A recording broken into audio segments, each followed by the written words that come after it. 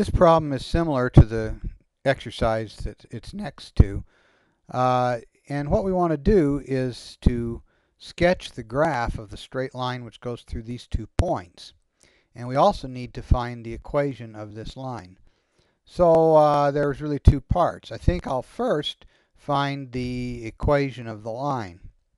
Now, to find the equation of the line, remember how it's done. You find the slope of the line, and then you can find the equation by using either of the points. All right, the slope is 2/5. Remember how you find the slope. You take the difference in the y values and you divide that by the difference in the x values. So on the top, you have 3 minus 1, which is 2, and divided by 2 minus a negative 3, which is 5. So the slope is 2/5.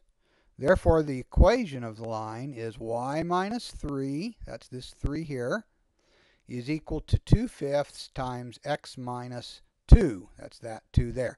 Now I could have used this point also. I could have said the equation of the line is y minus 1 is equal to 2/5 times x minus a negative 3.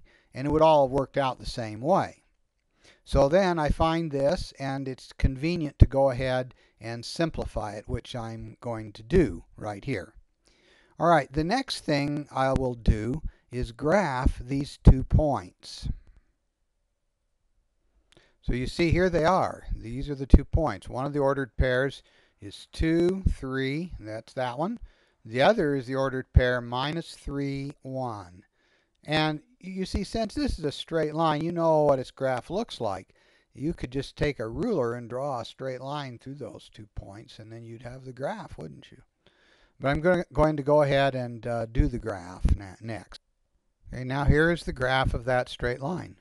You see here the 2 points that we graphed, and then there's a straight line that goes through them.